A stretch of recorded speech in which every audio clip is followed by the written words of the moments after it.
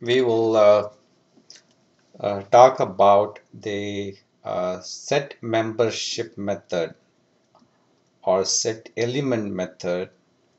There are various names for that, and what it is if you want to prove two sets, let's say A equal to B, you can pretend that X belongs to A, and then you keep using different laws and identity laws, and then eventually you say, X belongs to B too. Or the other way around, you start with X belongs to B, and you do several steps, and then eventually you find, X belongs to A. And similarly, if you want to say A union B is same as B union A.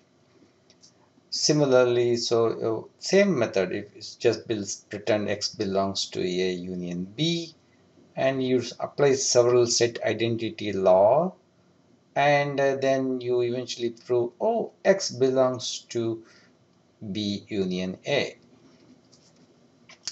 Or the other way around, you start with X belongs to B union A, and you apply several set identity laws, and eventually you prove, X belongs to belongs to A union B.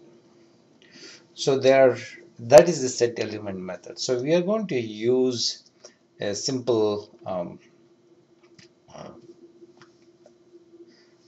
let's take a simple example here. Let's take the distributive law, for example. Let's take the first one, the first distributive law. All right, and apply here and see how it. So we are going to prove that this left hand side is same as the right hand side. So let's pretend using the set element method. So X belongs to A intersection B union C. So that's the left hand side, right? We actually have to say X such that we have to say that. Then we're going to simplify this, right? If you see here,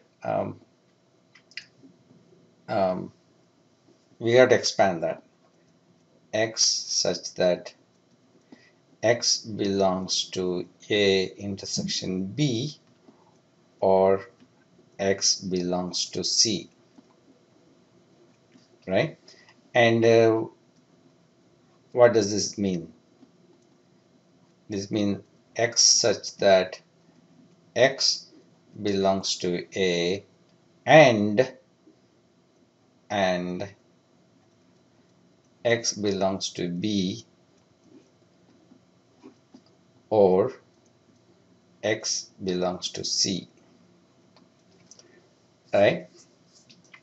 So it says X belongs to C or X belongs to A and B.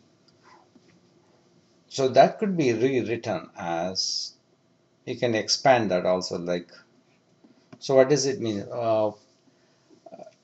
It means X belongs to A or X belongs to C, right? And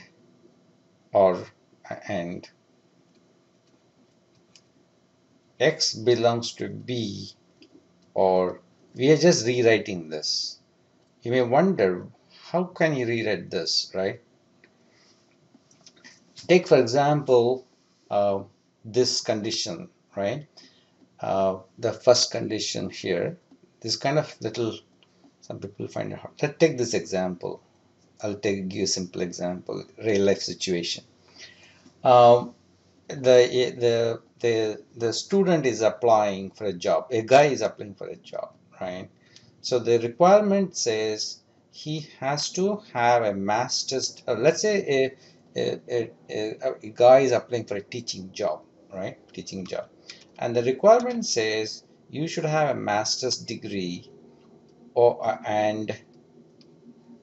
say 10-year experience, right? So master's degree and 10 years experience or a PhD.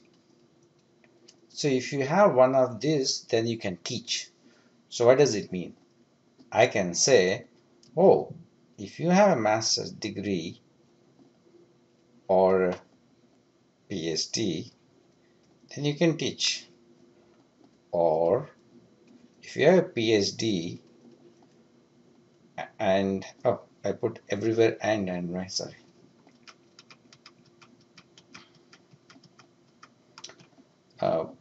And you have 10 years experience or a PhD. And these two, my friend, are the same if you look at it. How? Let's say you have a PhD, right? So I have, in the second condition, if you see here, I have a PhD here and I have a PhD here, so that passes. If you have master's degree, I have master's, I'm not worried about this, and I have 10 years experience. This also passes. So this could be rewritten. What we did was we rewrote this in terms of this. Similarly here too. Okay, so go ahead and see if it makes sense.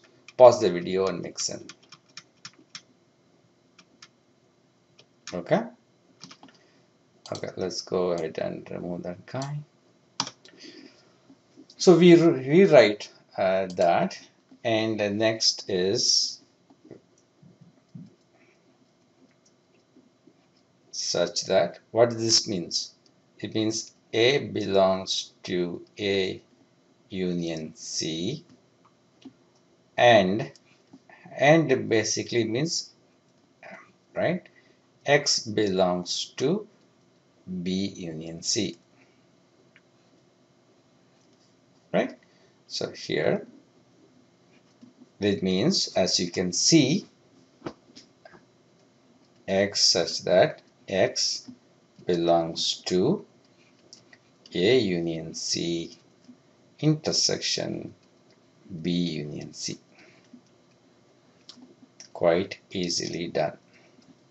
So this is one proof from the left hand side to the right hand side. That's all we did. We took it from the left hand side and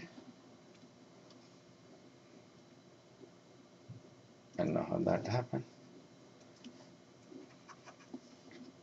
So we took from the left hand side,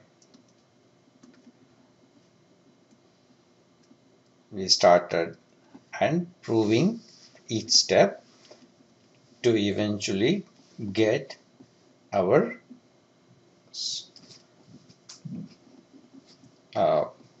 what we wanted, right? So that's one way. We can do the other one also. Let's go the set difference law. Set difference law states that, right, A intersection B is equal to A minus B complement. If you want, we can go from the left hand side, right hand side to the left hand side. Okay, let's try that. X such that X belongs to A minus B complement.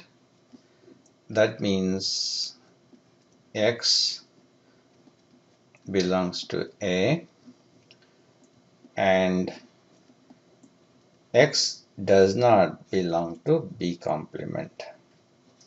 That's the basic definition, right?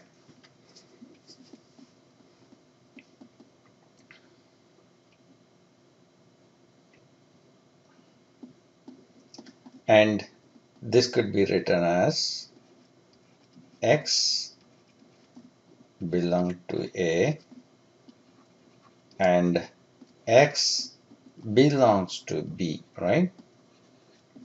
And this one can be rewritten as X belongs to A intersection B,